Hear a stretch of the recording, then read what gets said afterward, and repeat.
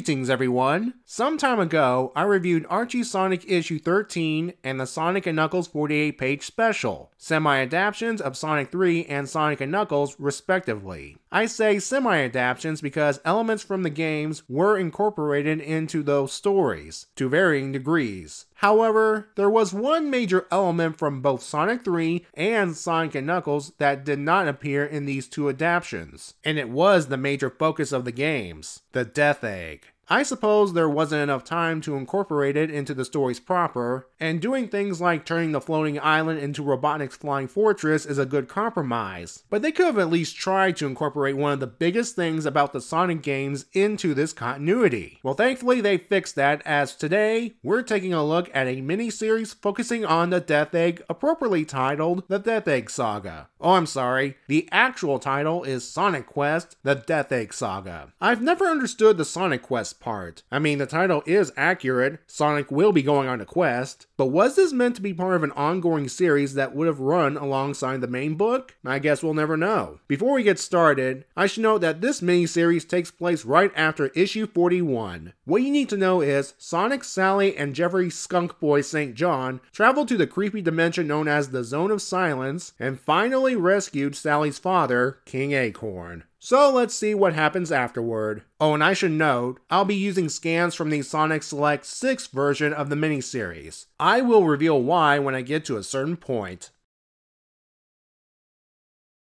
We start with Skunk Boy sneaking into Knothole. His efforts were for naught as Sonic ambushes him. Before the two go at it again, Sally interrupts them. Turns out she invited Jeffrey to fulfill a specific purpose. After rescuing the king in issue 41, his health has taken a turn for the worst. Thanks to being in the Zone of Silence for years, readjusting to Mobius's atmosphere has caused him to be disoriented and delusional. Dr. Quack has temporarily stabilized his condition, but his mind is still gone. Not to mention, his body's turning into crystal. Sally wants to keep the king's return a secret until his health is sorted out, for the sake of the general public. That's where Skunk Boy comes in. He used to stand guard outside and keep the secret while the freedom fighters figure out a way to restore the king's health. And that's all he does in this story. No joke. He doesn't get in the way of our heroes this time, he just stands guard. Tails notes that the king's crystallized skin strongly resembles a Chaos Emerald.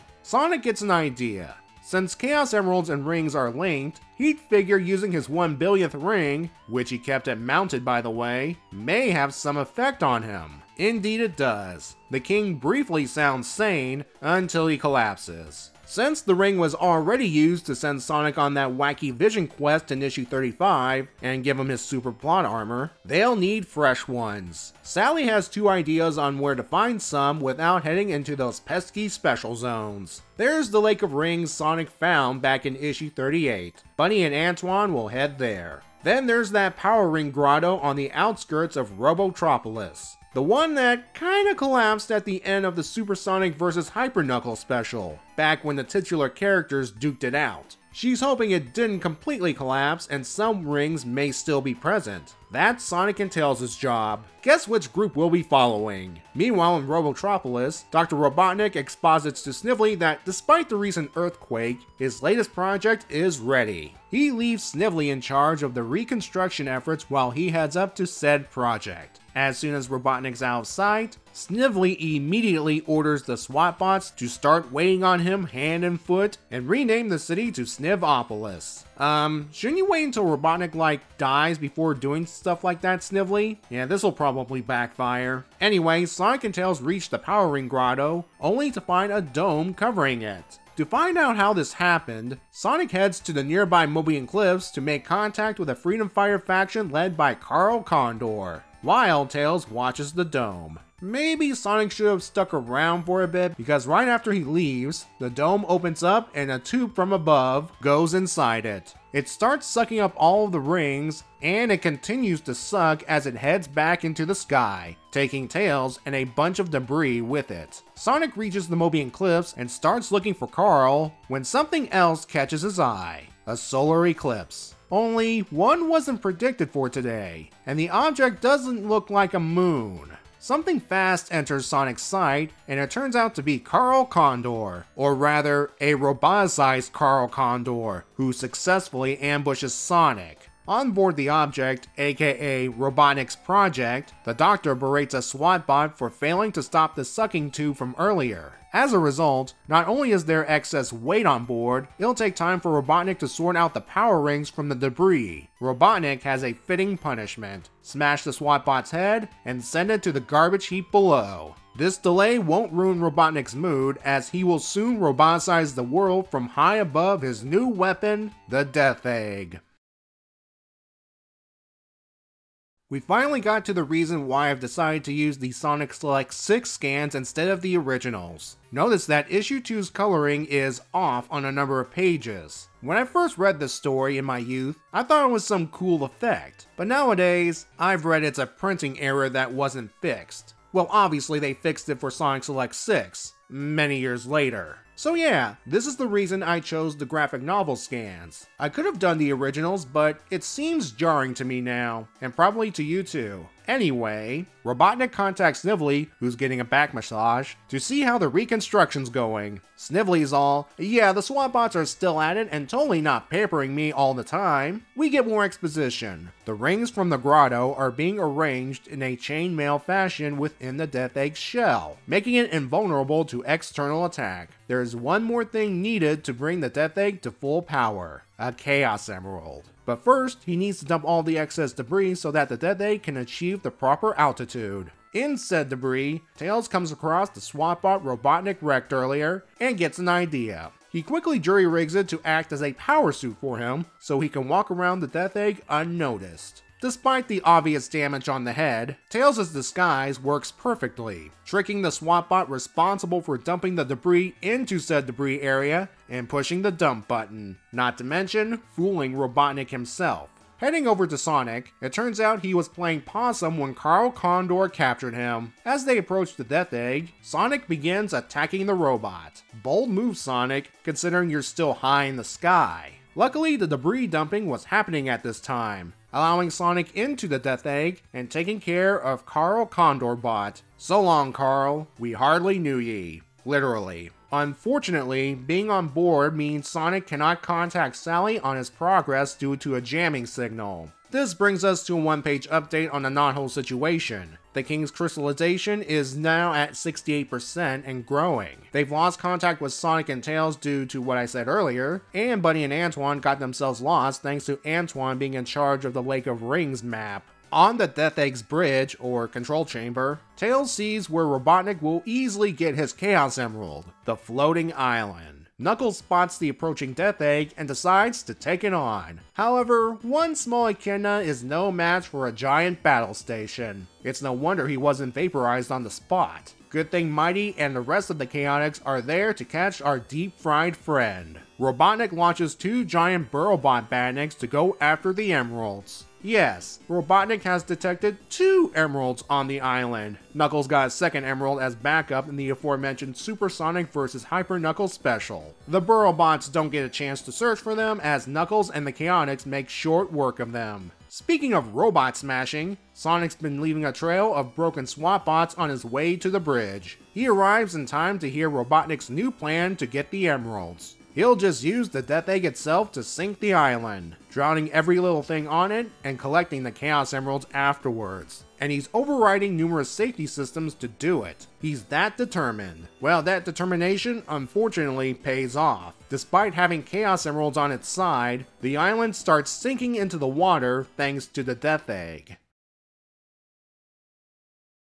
Tails, still in his SWAT-bot disguise, leaves the control room to find a way to stop Robotnik. Only he runs into Sonic, who believes he's dealing with one more SWAT-bot. After some beating, Sonic realizes he's attacking his little buddy. Oops. At least he apologizes for the mistake. They need to stop Robotnik from sinking the floating island, so Sonic heads straight for the big guy. Robotnik is actually ready for him. Walls quickly come down around the hedgehog, and poison gas starts filling the area. Don't worry, Sonic, Iron Tails is here to rescue you. He even has his own blasters. Tails destroys the control consoles, not only freeing Sonic, but forcing the Death Egg up towards space. This of course frees the floating island from its grasp, and leaving Knuckles blissfully unaware of the full picture. See you later, buddy. Robotnik retreats into another chamber and calls Sonic and Tails on the monitors. He reveals that back when Sonic was roboticized, he took some design elements and pumped them up and up and up until it became the next obstacle Sonic has to deal with. Everyone, say hello to Silver Sonic.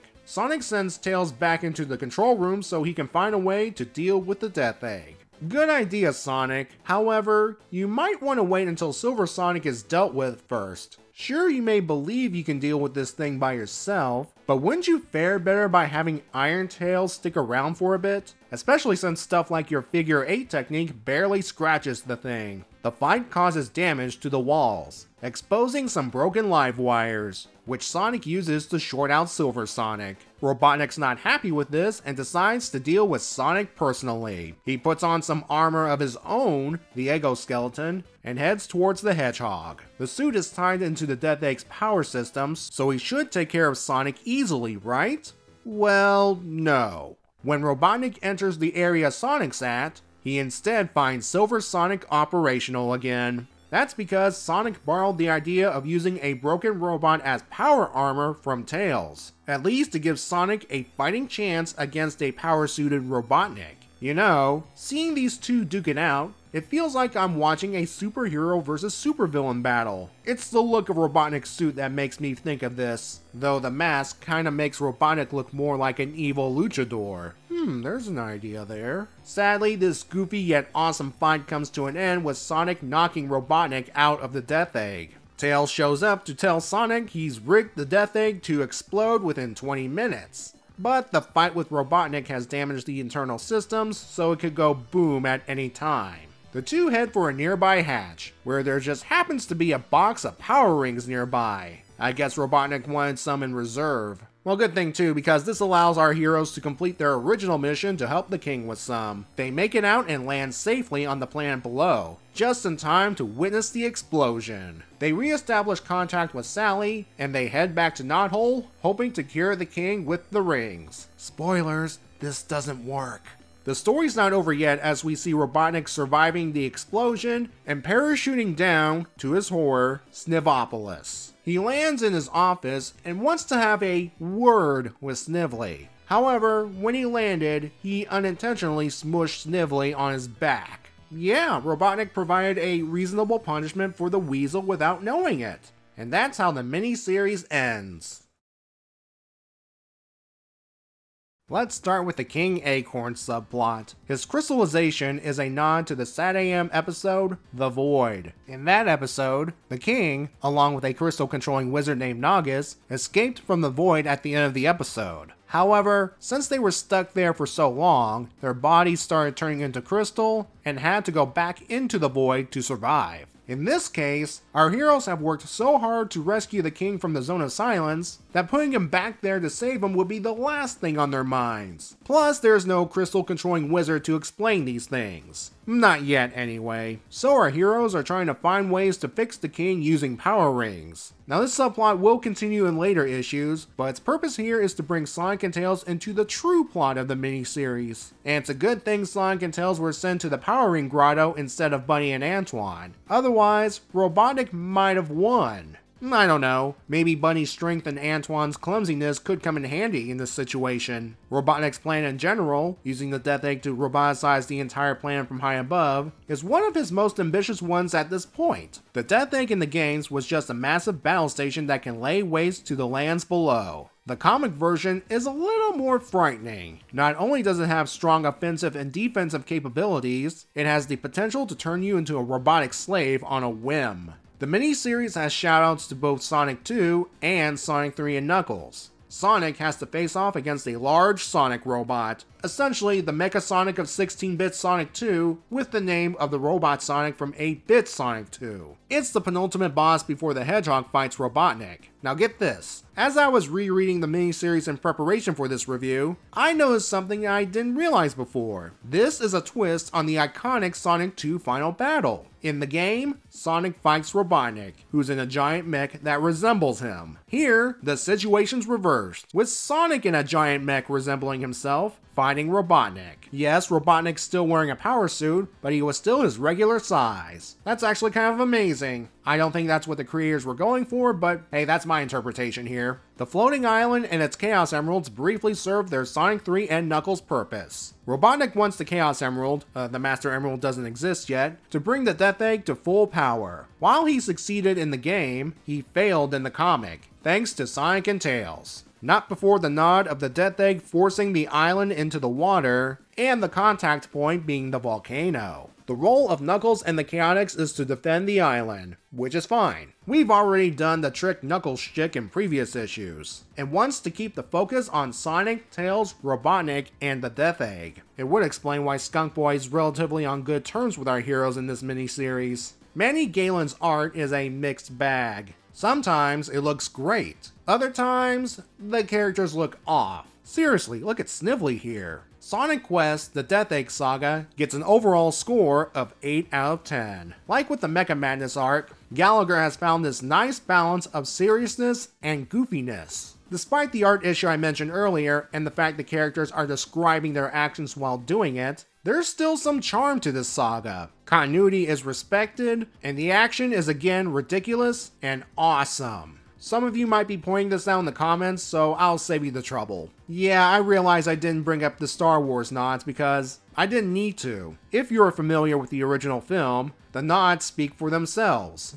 Plus, there wasn't that many, so I didn't feel the need to bring them up. It's a shame that Death Egg was limited to this miniseries. It could have been useful as a moving fortress for our main villain, able to go where he pleases and launching various attacks. Just put some limitations on it to keep it from reaching full power and you're good to go. Perhaps sometime in the future. Anyway, have a good day everyone.